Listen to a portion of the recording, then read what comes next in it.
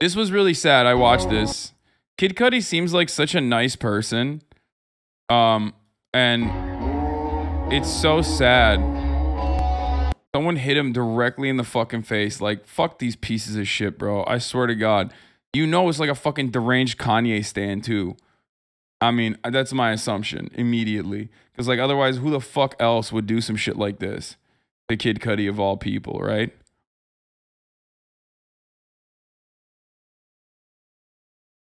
They show who did it? Oh, really? Yo. Kanye hater shaking my head? No, I mean, I love Kanye's music, but some of his dick riders are fucking insane. Like, when you throw a fucking thing at... He's already, like, very openly, like, a depressed dude, right? You're throwing a fucking... You're throwing something at him from the crowd. Like, you went there just to, like, throw some shit at him and, like, fuck, you know... 6,000, 10,000 people's like experiences up. It's like when a gray name chatter comes in to try and derail the stream with like 30,000 people watching. You know what I mean? It's so fucked up.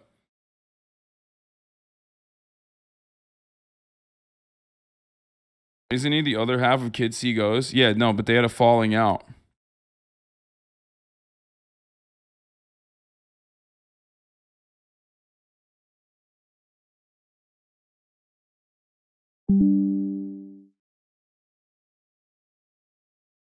Video of the guy throwing the bottle.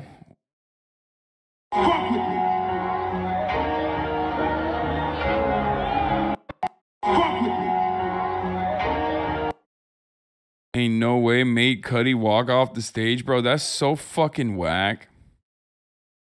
On this fucking stage, fucking leave. If I get hit with one more fucking thing, if I see one more fucking thing on this fucking stage, I'm leaving. Don't fuck with me. And you know, like, hella people are probably gonna look at that and be like, oh, he's such a bitch.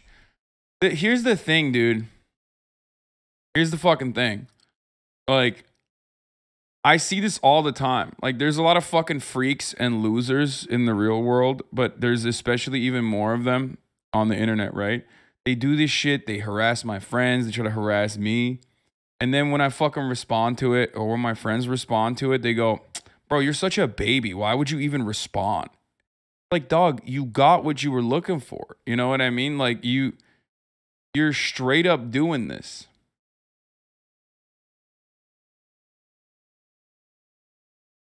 Like, you're a psycho. You're a fucking psychopath. Like, you're doing such a fucking weirdo, awful thing.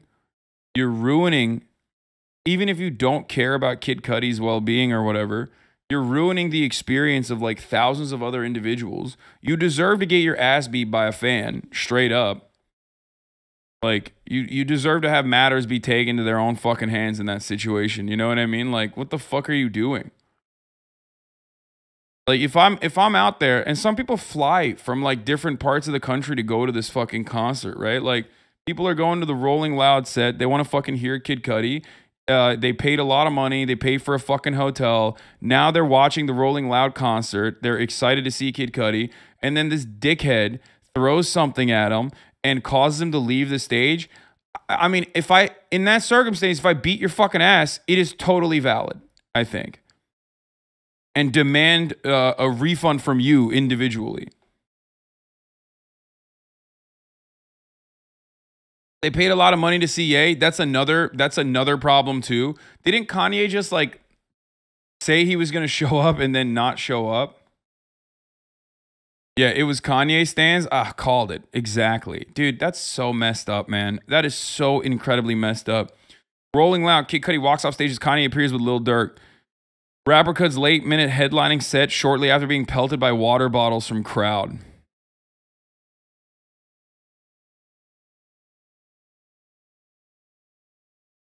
Yeah, Kanye drops out, then returns on Lil Durk's set.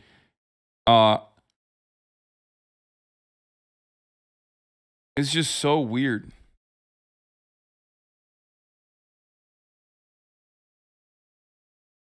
He literally backed out of his headline and then was in the crowd and did a song with Lil Durk. Yeah. I mean, the Lil Durk collab is cool, right? That's cool. If he just did his own thing and then also surprise pop in with like Lil Durk, that would be tight. But no, he has to be petty.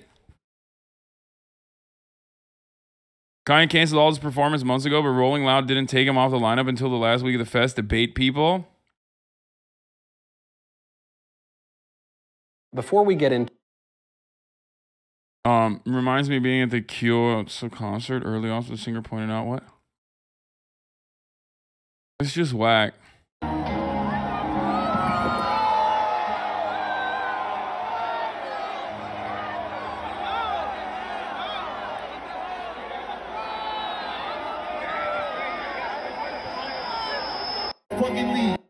Ye came out playing one of Cudi's biggest features. I mean, that's this, right? Like, I feel like that's, and it's the wackest way that they started this entire process too. For those of you who are out of the loop, the reason why this happened, like the reason why Kanye West and Kid Cudi had a falling out after like Kids See Ghosts and all this other stuff is literally because Kanye West threw a fucking fit when Billie Eilish said something, okay? No, it wasn't even just Skeet. No, it wasn't just Skeet. Remember? It was Billie Eilish. It makes it even worse. Like, at least with Pete Davidson, it's like, well, this dude is like fucking the mother of my children, like very publicly. Like, I can understand the resentment there. You know what I mean? Not that it's valid. Obviously, you know, women aren't your property or whatever. They can do whatever they want, but it wasn't just Skeet. Nah, I thought it was because Cudi was chilling with Skeet. No, it wasn't just Skeet. It literally started off with Coachella. It started off with Coachella. I am not misremembering this. Skeet was the final blow. But it actually, I thought, so Billie Eilish said something about like, oh, you know, here at our concerts, like we value the safety of our fans or whatever. And then Billie and Kanye were supposed to be like headlining Coachella. And Kanye was like, you are dissing Travis Scott, who's my boy. Fuck you. And you know, even though he's like a 50-year-old man, he was like, fuck you to Billie Eilish. Okay. And basically he canceled his Coachella appearance. It was like, it's either me or Billie Eilish. I'm canceling my Coachella appearance. And then Kid Cudi said something about it. Basically, Kid Cudi said something along the lines of like, dude, you're being crazy. Like, you know, chill the fuck out. What the fuck? And then Kanye popped off on him. And then he said, you're hanging out with Skeet. Here it is. Kanye West is appointing new enemies. First target was 20-year-old pop singer Billie Eilish. Eilish stopped the concert. Comment caused Ye to threaten to cancel his Coachella performance. Come on, Billie. We love you, Ray. Ye wrote in a deleted Instagram post, please apologize to Trav and the families of the people who lost their lives. No one intended this to happen. Trav didn't have an idea it was happening. Ye concluded, yes, Trav will be with me at Coachella, but now I need Billie to apologize before I perform. A couple days later, he used Instagram to express sour feelings towards a long time. Just so everyone knows, Cudi will not be on the Donda 2 because he's friends with you-know-who. Oh, I thought... Oh, maybe I misunderstood because he said, we all speak in Billie language now. Too bad I don't want to be on your album, you fucking dinosaur. He included a crying, laughing emoji before adding, everyone knows I've been the best thing about your album since I met you. I'm going to pray for you, brother. Maybe I misunderstood it. Maybe it wasn't Billie Eilish. The Kid Cudi disrespect.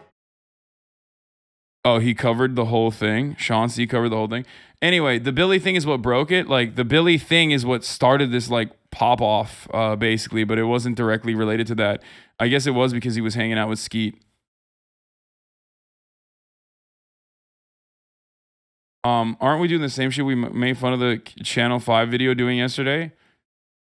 No, the thing that we were talking about with respect to Channel 5 was the lack of consideration that like Naperville kids have with respect to like rappers and their actual lives, you know what I mean? Especially when you're like listen to drill and you're like, oh yeah, go kill yourself or go kill other like black people. Like the commoditization of black bodies in rap music is not the same as like me talking about drama between artists and how petty it is and you know, covering it in an adult manner. It's entirely different than saying he ain't slide for Vaughn. You know what I mean? I hate that stuff.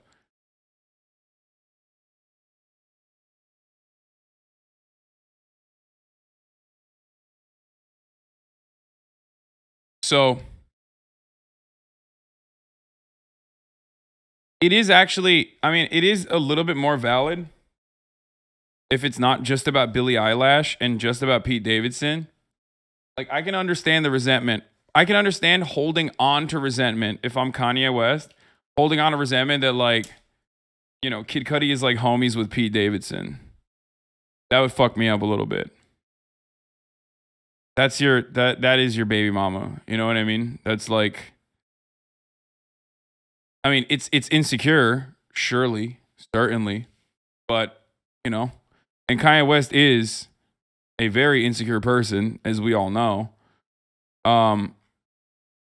But you know, I it's almost like I don't really hold it past him for that.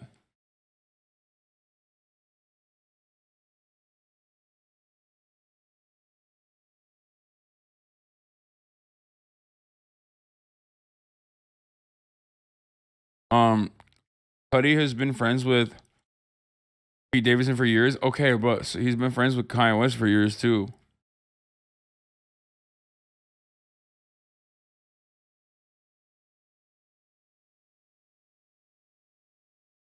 Kanye West, Pete Davidson, Timothy Chalamet, and Kid Cudi had a dinner party last night. Yeah, this was in 2019. This makes it even worse, kind of.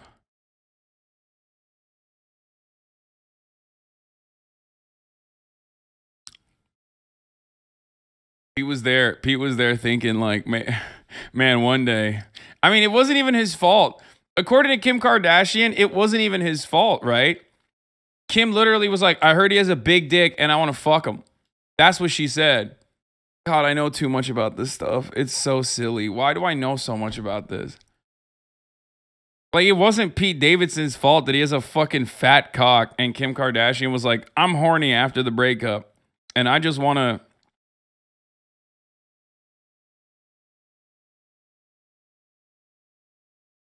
DMZ Andy, you do know way too much. Dude, it's just my Instagram, okay? I follow. You'll get mad at sports guy talk, but talk about this, lol. Yeah, I mean, I rarely ever talk about this sort of stuff. Listen, I just keep my eyes out, okay? I keep my eyes peeled, boys. I'm always fucking looking out. I'm always figuring out what's going on in the world. Do you understand? That's it. I'm simply paying attention. Pete Davidson talking about the dinner? Back to the show, buddy. Thank you. I want to show a picture because Kim Kardashian was on our show a couple weeks ago. Yeah. And she showed us a photo of. Just show me, explain this to me. So you're out to dinner with Kanye. Is that Timothy Chalamet and Kid Cudi? Yes. No. What was this? And that is really me. I'm not superimposed at all. That's an Breezy actual B, real photo, yeah. Breezy B97. Thank you for the 5. It was Cudi's birthday, and he was like, "Hey, let's go to Nobu," and I was like, "That's awesome." I'm going with like my manager and producer. I was like, "Cool, that'd be great." So I got there a little early so I could like give him my card, you know, so it could be, you know, I thought it was just like us three, you know. So I was like, you're gonna treat with a credit card? Yeah, you know, pay, you know, Sure. buy my boy birthday dinner. You That's know? nice. You know, because he's like the greatest. He's the best musician that's ever lived, and yeah, and it's like an honor, right? That's nice. So I get there and we're outside, and you know, we order a couple things. I'm like, all right, this is cool. Everybody's like, you know, skinny and whatever. It's all fine. Everyone's skinny. Yeah. Stinky Knox, thank you for the 5. I was like, this is chill. All right.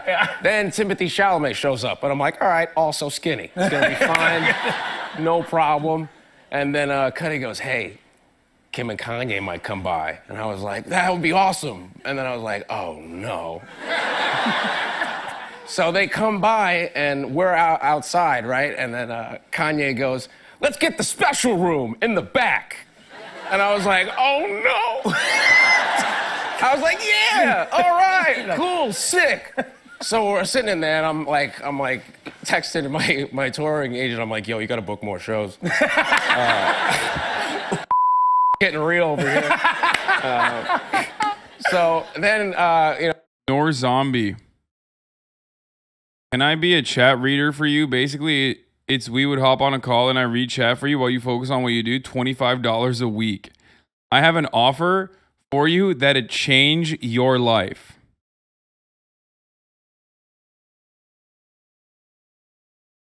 Bro, ever since I talked about Cobra Tate, I got hella motherfuckers in here that are so industrious. You know what I mean? They are just like, they are out here, okay? Grinding, hustling. It's just crazy.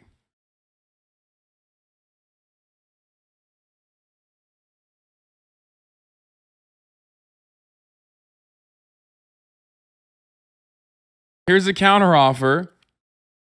You just keep watching the stream. And we don't do that. Boo. I know it's boring, but he's not a tater tot. He's from Carter's chat. He tried to read Carter's chat and failed. Okay. You know, anyway, whatever. This story's boring. But yeah, it's messed up. My point is, regardless of who's at fault with like the Kid Cudi Kanye West thing, and it still is basically Kanye West, let's be real, because like he is being kind of a baby about it, even though it is stemming from a place of insecurity, but he is a human being after all, you know what I mean? Maybe definitely like a baby kind of human being, but his fan base doing this to Kid Cudi is so disrespectful, so unacceptable. Not only against Kid Cudi, like not only is this so disrespectful to Kid Cudi, who doesn't deserve this, okay, but it's also incredibly disrespectful to the thousands of people that wanted to go to Rolling Loud and the thousands of dollars that they spent to go to Rolling Loud and listen to Kid Cudi's music. Like, you just ruined it. You're not a cool person. You're not sick. You're a little sick in the head for being able to do this, for even wanting to do such a fucking shitty thing. And yeah, I don't know. Like he's just like, he's taking victory laps too, probably like, oh man, I made Kid Cudi walk off the stage.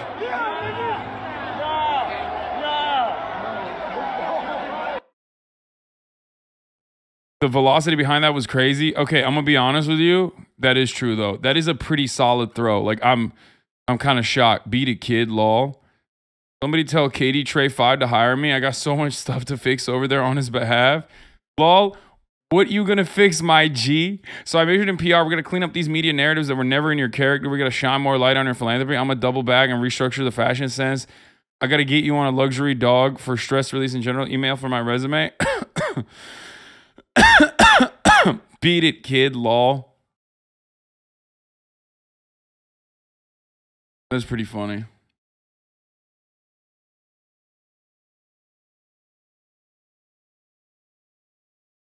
Support black businesses, guys.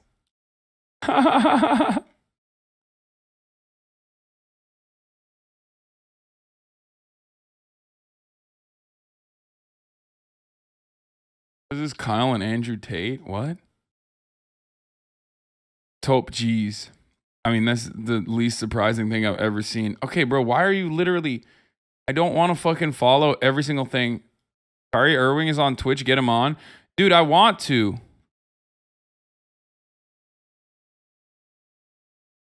I actually want to.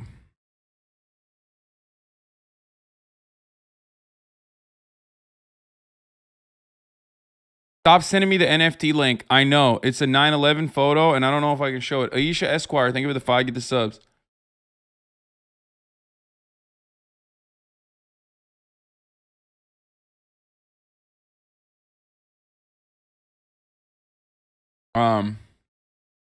Tell Kyrie to come to the Lakers.